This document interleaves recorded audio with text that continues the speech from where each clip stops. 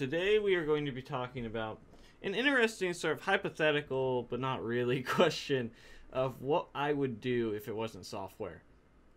Now, my immediate choices are, and I kind of have a couple answers to this. It's not just a straight black and white answer. The reason for that is, before, when I was a young lad, young lad being like 15, 14, 16, what direction I thought I was going to be going in was journalism. And there's a lot of reasons for that. And one of them was that I was, my father was a writer. I haven't talked too much about what my dad does, but he was a writer who's written television scripts and things like that. And so he was very supportive of that, and it was something he got. And, as a young man, you try to go in the direction your father does on occasion. And he was successful, and I wanted to kind of follow in those footsteps. So that would be my first, that would be one possible direction. And I worked at a data center called Quadranet in Los Angeles for a while, where I actually wrote tech blogs for them to try and, get views and things like that. And so it wasn't a path I went down. But after that job, I really didn't enjoy it, to be honest with you. It got a little boring. I didn't really see myself doing it long term. So that'd be my first thought. But having kind of done that, not what I would do. My next thought is, I don't know if this counts. Because if software doesn't exist, or if I don't do software, I can't do subsets of software, right? So, my next immediate thought would be project management for a software company. That's something I would like to do as well. Or like a tech evangelist role, or UI UX. But to me, that's all three of those things are too similar to software for it to actually count as answer. Now, why would I do project management? Well, I think my people skills are okay. I don't think they're the greatest. And I also think that it's a role that I would enjoy, as well as like a tech evangelist role. And if you're not familiar with what like a tech evangelist would do, or what that actually entails, as someone in a comment section once put, they are the honeypot for developers. If you don't know what the honeypot is, it's kind of like you bring in with the honey and then give you what they want, sort of thing. You can look it up. There's a better definition. But essentially, is they get developers to use their technologies, and they can do this through a variety of things, where it's hackathons or meetups or YouTube channels, outreaching.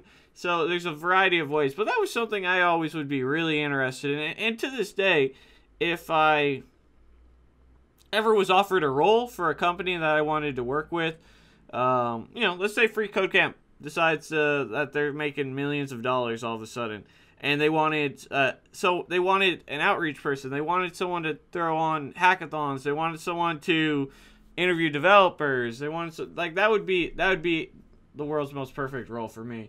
Not necessarily at Free Code Camp, but Microsoft, or I don't really use Mac, so not Apple, Amazon, any of the big companies, or the smaller companies that I use their products. I'm a big believer of working at companies that I actually use and things like that.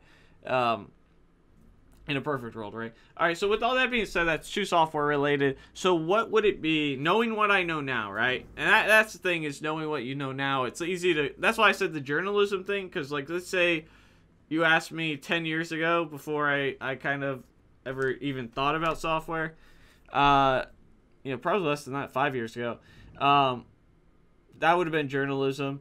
And then not what I'm doing now, these other software related roles, right? So too similar.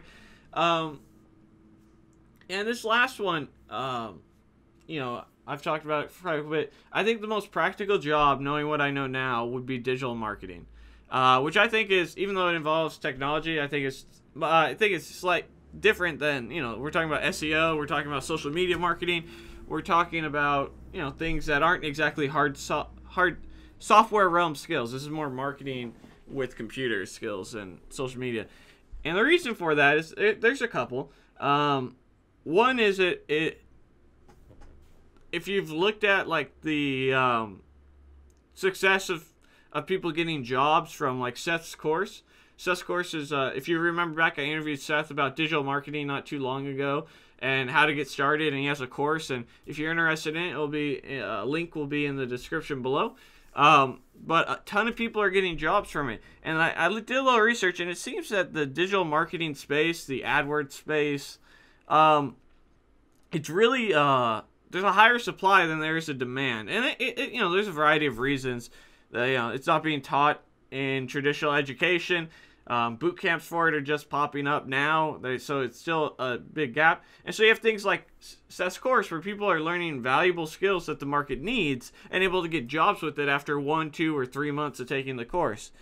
And it's something that I think I would enjoy a little bit. There's something very pleasurable about the idea of still working with computers in one fashion or another. And I have a passion for social media, although the bulk of the digital marketing course, or digital marketing in general, is AdWords and things like that. The second reason is that the salaries are fairly decent once you get up there. You could still make over $100,000 as a digital marketer with a couple of years experience.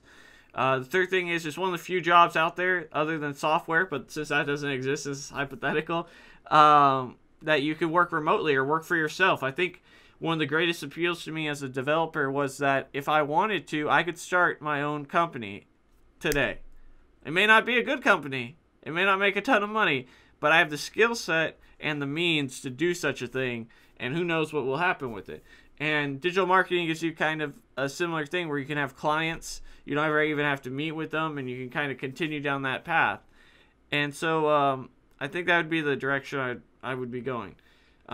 So my question to you guys is, what would you be doing if it wasn't software? I'm curious, because I think now that we're trying to reprogram our brains so we can look at these things a little bit more objectively and see, all right, well, what's going to give us a good life in terms of money and lifestyle, and what's going to give us that lifestyle we want / how we want to live, and in a perfect world, what job would that be for you? And I think we can all kind of break it down now that we're software developers are trying to think at these things objectively. But as always, guys, if there's a question you want me to answer, leave it in the comments below.